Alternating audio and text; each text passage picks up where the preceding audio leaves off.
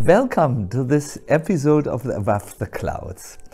Today we will be looking at 4 verses that give the sum and substance of devotional life.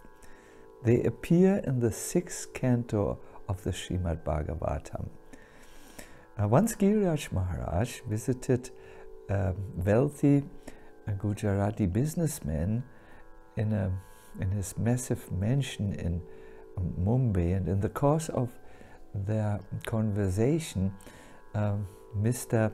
Mehta presented 4 verses which the followers of Vallabhacharya consider the essence of their philosophy. When Giriraj Maharaj heard these verses, they really appealed to him, and when he came back to the temple, he just rushed up to Prabhupada and told him about his talk with Mr. Mehta.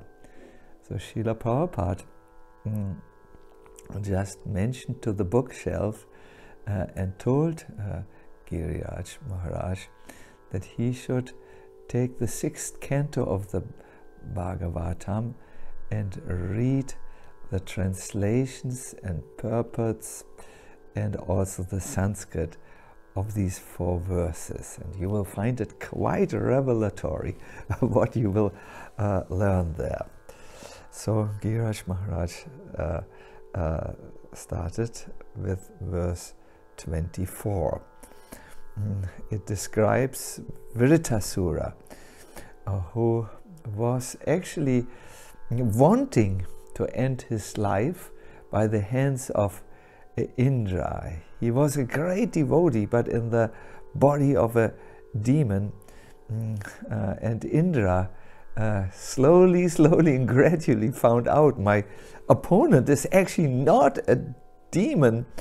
In his heart he is a great devotee, and he was hesitant to throw the thunderbolt. So Vritasura thought to himself, how can I motivate this rascal Indra, who's seeing everything materially?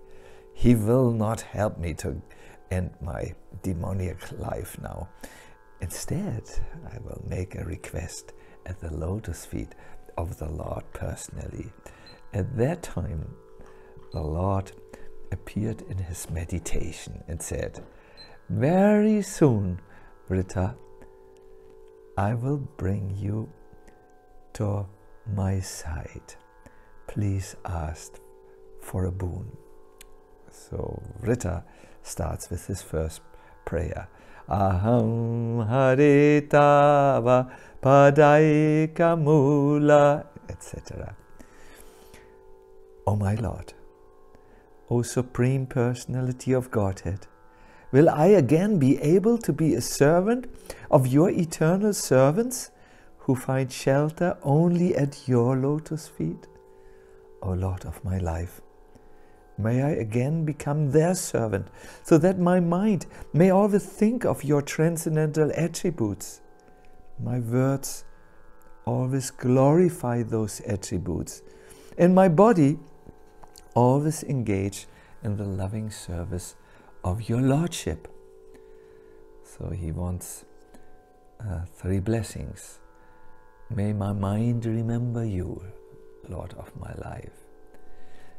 May my words sing your qualities, and may my body engage in your service, like massaging your feet, fanning you, and giving you betel nut. So in the purport, Prabhupada says, this verse gives the sum and substance of devotional life. One must first become a servant of the servant of the servant of the Lord. Then Krishna, who hears the prayer of Vrita, may test him in order to see how serious he really is. So he says, Krishna says to Vritasura, Vritta, I give you all results of this world, including svaga, and even liberation from this world. Please take these other things. Vritta, however, shakes his head and emphatically refuses. No, no, no! Please know, in separation from you, my life airs are burning. How then will svaga make me happy? But when I meet you, I will attain the 3 blessings I mentioned in the previous verse. You know, mind, words and body engaged in Krishna's service. So this is what Vritta says. Nanaka prishtam nachaparameshyam, etc. O my Lord, source of all opportunities, I do not desire to enjoy in Dhruvaloka, the heavenly planets, or the planet where Lord Brahmā resides, nor do I want to be the supreme ruler of all the earthly planets or the lower planetary systems. I do not desire to be master of the powers of mystic yoga, nor do I want liberation if I have to give up your lotus feet. Yes, he says like Yudhishthira Maharaj, when one is burning with a desire for Krishna, how will a garland make one happy? A garland seems to be like fire on the body. It is not of interest. So Vritta continues saying, although I strongly long for you, attaining you depends solely on you. And then Vritta gives 3 examples. Ajata paksha iva mataram kaga. O lotus-eyed Lord, as baby birds that have not yet developed their wings, always look for their mother to return and feed them. As small calves tied with the ropes await anxiously the time of milking, when they will be allowed to drink the milk of their mothers, or as a morose wife whose husband is away from home always longs for him to return and satisfy her in all respects, I always yearn for the opportunity to render direct service unto you. Prabhupada says, a pure devotee always yearns to associate personally with the Lord and render service unto him. The examples given in this regard are most appropriate.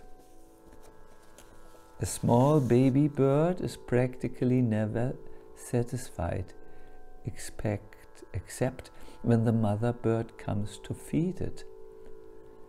In the same way, a small calf is not satisfied unless allowed to suck the milk from the mother's udder. And a chaste, devoted wife, whose husband is away from home, is never satisfied until she has the association of her beloved husband. You may ask why Vritasura gives 3 examples that illustrate how much he yearns for the Lord.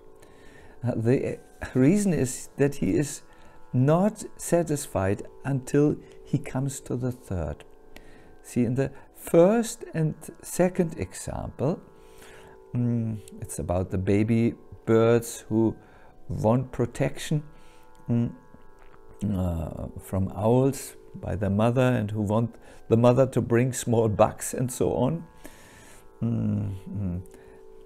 There's the baby bird wants something. It wants the gifts of the mother, maybe even more than the mother herself. In the same way, the calf he moves forward to drink the milk from the udder of the mother. That's a little bit more intimate. Here, Vrita prays for the experience of Krishna's sweetness, but again, it's not Krishna. It's not the mother bird or the mother cow which is of interest. Therefore, Vritasura needs a third example. He says, I wish to serve you with all my senses, like the wife her husband who came back from distant lands.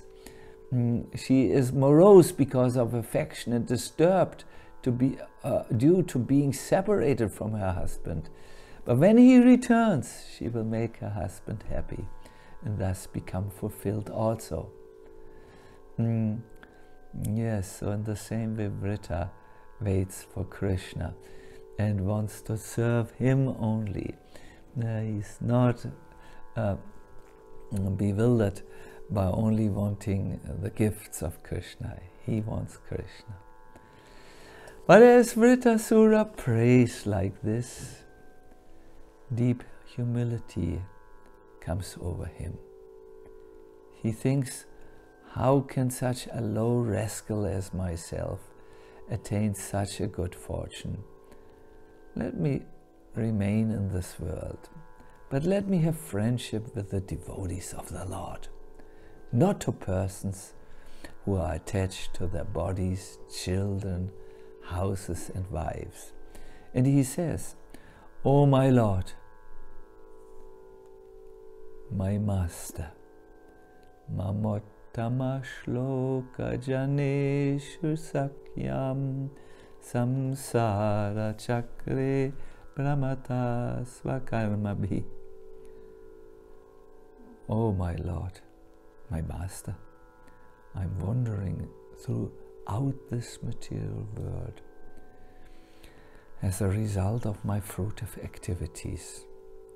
Therefore, I simply seek friendship in the association of your pious and enlightened devotees. My attachment to my body, wife, children and home is continuing by the spell of your external energy, but I wish to be attached to them no longer. Let my mind, my consciousness and everything I have be attached only to you. Yes, as long as we go in this throughout this material world, as long as we go through our lives, meeting happiness and distress, as they are bound to come, there is only one safe place, that is the association of Krishna's devotees. In that association, the consciousness can turn to Krishna.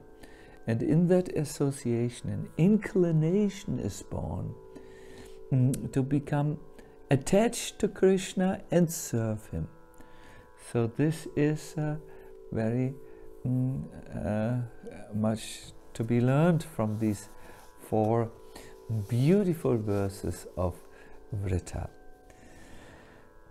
As you have listened to this above the clouds, maybe you want to turn to the Bhagavatam and reread with a complete purpose these 4 verses from the 6th canto. And after you have read them, please say your own prayer, which is coming in the consciousness, that is inspired by hearing the words of this great devotee. Thank you very, very much. See you soon for the next Above the Clouds. Hare Krishna.